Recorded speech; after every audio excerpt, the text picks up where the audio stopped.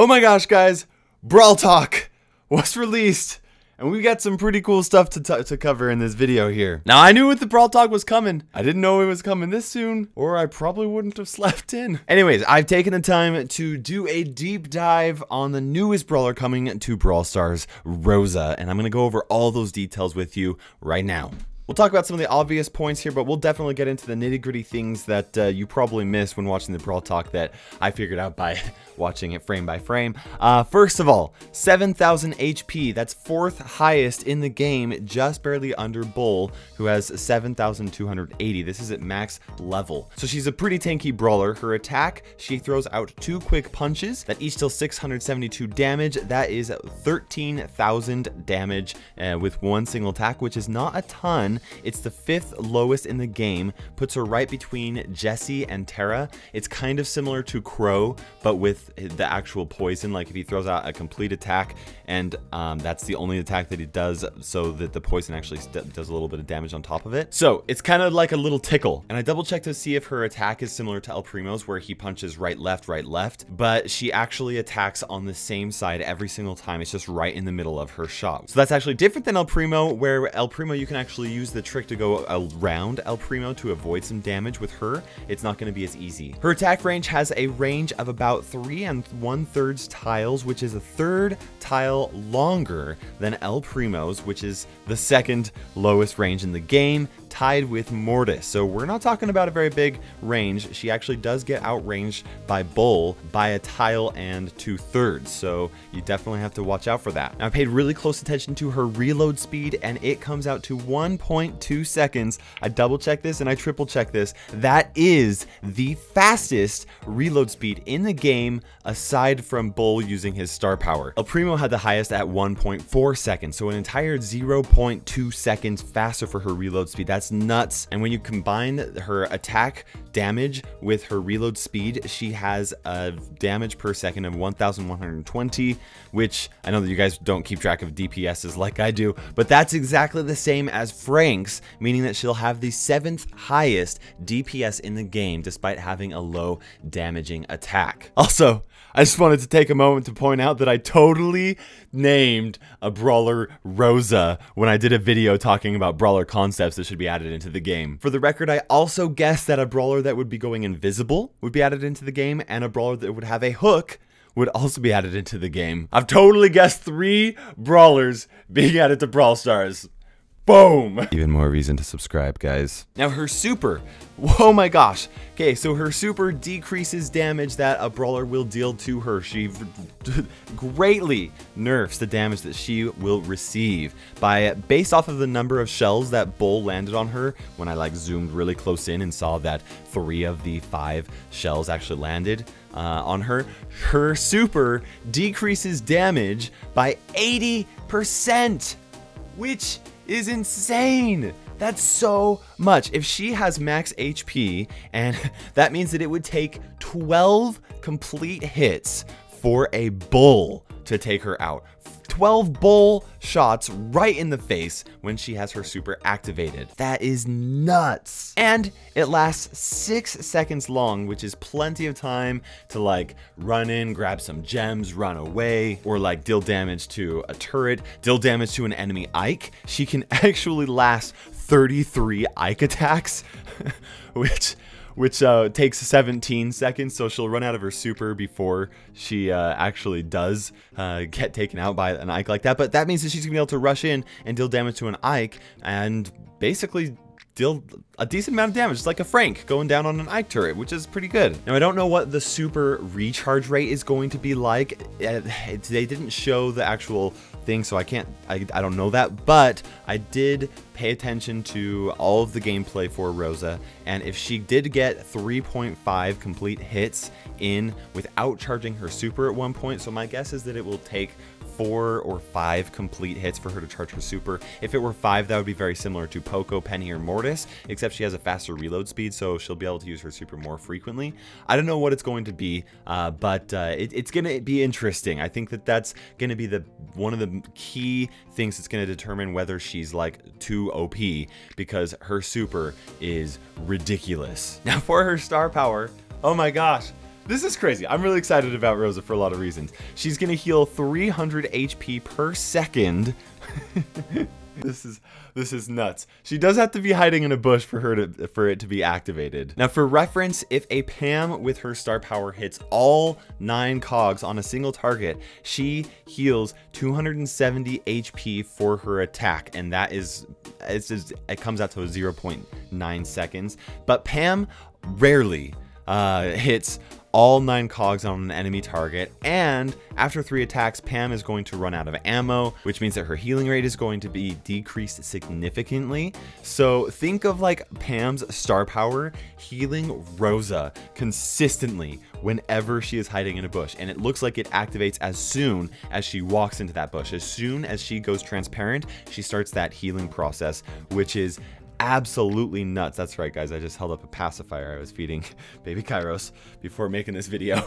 I like to fidget, guys, and I got pacifiers in my hands, so whatever. Don't judge me. I'm a dad. Now, you are definitely not going to want to mess with Rosa in a bush. Not for the same reason you're going to want to not mess with like a Shelly or a Bull because they'll blast you away, but because it's going to be really hard for you to take her out if she is healing like that. You're going to have to really burst her down, and very few brawlers have the ability to burst down a brawler with that much HP that's also healing 300 HP per second. That's absolutely insane. And if she charges up her super on you, like, yeah, maybe you'll be able to survive if you're like an El Primo or something like that for a little bit, and maybe like charge up your super and just run away, but there's no way you're gonna be able to take her out during those 6 seconds when she has her super charged up, unless you like got her really close to death right before she started using her super. For her movement speed, I've paid really close attention to all the gameplay. I tried to compare it the best that I could. I think that she has the same movement speed as El Primo, but that could be wrong. That would at least make sense because she's a melee brawler. And here we can actually see a little bit of a chart that compares her to every other brawler in the game, just to give you a little bit of reference for what she's gonna be like. Rosa is absolutely nuts. This is gonna be so interesting to try out. She has a decent range for her abilities. I mean, decent range, like it's one of the lowest in the games, but like think of El Primo, like it still feels, she's gonna be a very easy brawler to use, and she's gonna probably be really overwhelming in lower trophy areas when people don't know how to use positioning to the best of their abilities to try and like stay away from her. But higher up, I think she's still gonna little like kind of struggle a little bit. Similar, you know, she's gonna be a little bit more map dependent, just very similar to like how El Primo is. She doesn't have the mobility that El Primo does. That's one thing with El Primo's super that allows him to actually make up for the fact that he is a close range brawler, is his added mobility, and she does not have that. She has that additional tankiness, which means that she'll be able to survive for a long period of time. We're actually getting like a tanky brawler. I was thinking that we were missing like a tank from the game, and I thought that they were going to add a brawler into the game that was just going to have like 10,000 HP, like way more than any other, maybe even 14,000 HP. But instead what they've done is they've made a brawler that will be able to survive once you have, her super up. It's gonna be very interesting. I'm really excited to see how she's gonna work out. It's gonna be fun to have another low skill cap brawler be added into the game, with the addition of like Leon, who was, I think, meant to be a medium skill cap brawler, but ended up being a super easy skill cap brawler. You know what I mean. But then we also had Carl and Jean, who were also high skill cap brawlers. Rosa will be a very low skill cap brawler, very easy to use. I know I have said this so many times and I've been wrong. I've guessed whether a brawler is going to be strong or is going to be weak. I think she's going to be strong, guys. I think she's going to be strong. She's going to be good. She's going to be a good brawler, I think. I'll test her out on the dev build, guys, and yeah. I'll let you know as soon as I'm allowed to. We're also getting Bunny Penny added into the game. It looks like her turret is going to have some sort of a pink bunny looking dispenser thing. My guess is it's going to fire Easter eggs, but depending on how cool the super is, I think it's going to cost, either 80 gems or 150 gems. I'm really hoping that it fires off Easter eggs. That would be super cool. We also got Shiba Nita, and I had to look up what a Shiba was. It's like this dog. This dog. I'm not a dog person. I don't know dogs very well. Shiba Inu type of dog, and they gave us a little bit of gameplay of what Shiba Nita is going to look like as well. Gotta be honest, I think this is going to be my personal favorite Nita skin. I really like the reindeer skin, but I think that this is gonna look a little bit more classy. I am such a fan of like Japanese culture, and I watch a ton of anime, like way more than most people. That's right, guys, I'm kind of a nerd. Oh, you didn't know that? I'm really excited. I was hoping for like the next Nita skin to have a different attack animation, and it looks like her attack animation is going to be just the same. But that's really cool. I'm not certain what the gem cost is going to be, but my guess is 150 gems because this skin looks legit. We also got a bow remodel. Here's a little clip of some gameplay of bow. You can see some of the arrows being fired off. They look really cool. We don't have an image of what the mines are going to look like. I gotta be honest, I'm a little sad about the old bow skin. Or the model, it was like really cool, like very Native American type skin, and he just like looked like he had all of this wisdom, and now he kind of looks like cute with his eagle stuff, and I think that it makes more sense. It fits the Brawl Stars theme a little bit more. Now he's a little bit, yeah, but I'm gonna miss the old one, so goodbye, Bo. Teaming. Well, I gotta say, I was hoping for a little bit more against teaming, but I'll take what I can get. So meteors are going to start targeting teamers a little bit more. They were supposed to before, so I don't know exactly what this means. They mentioned specifically that it's going to be targeting like large groups of teaming. I am not a fan of large groups of teaming, but I'm also not a fan of just 2 people teaming. So I don't know. We'll see what happens. They also mentioned that healing mushrooms won't spawn near teamers, and that energy drinks won't spawn near teamers. So I really like that. There's not an easy way for Supercell to just get rid of teaming and make it an unviable strategy in the game. So, you know, that's fine. I'm happy that they're doing their best to try and improve the situation with teaming. So yeah, I guess I'll leave it at that. I do think that teaming is getting better, I think, but it's still more prevalent than I would like it to be. Other stuff. Okay, Training Cave.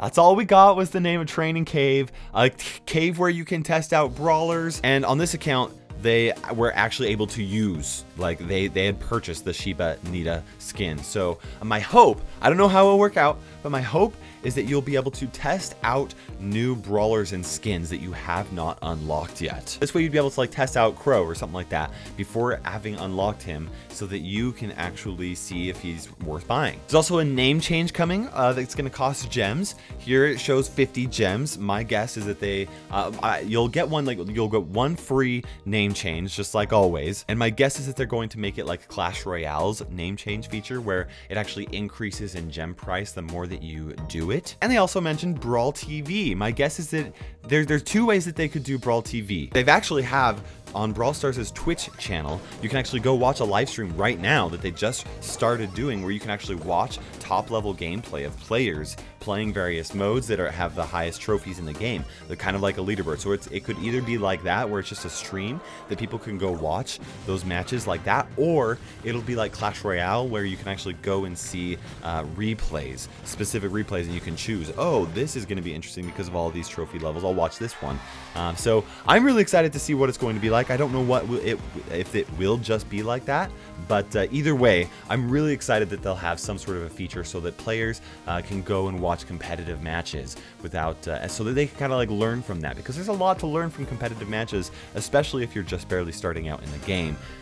And you want to know like which brawlers are going to work best for certain maps and stuff. Also, it looks like there's going to be some UI changes. We don't know to the extent of what it's going to be like, but here we do have a picture of some UI changes. And also, oh my gosh, look at that Nita shirt.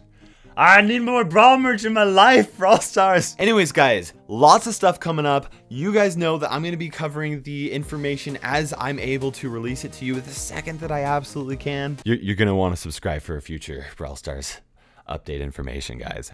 Let me know what you think about this update. I really do want to know what you're excited about. I want to know what you think about Rosa. If she's going to be OP or not. I personally think she's going to be a very strong brawler. I'm just still so excited that I named a brawler in Brawl Stars. Even if Supercell didn't know it, I named it. I'm totally calling it. I named Rosa. Anyways, hope you enjoyed the video. For now, this is KairosTime ticking by, and we will see you in the update.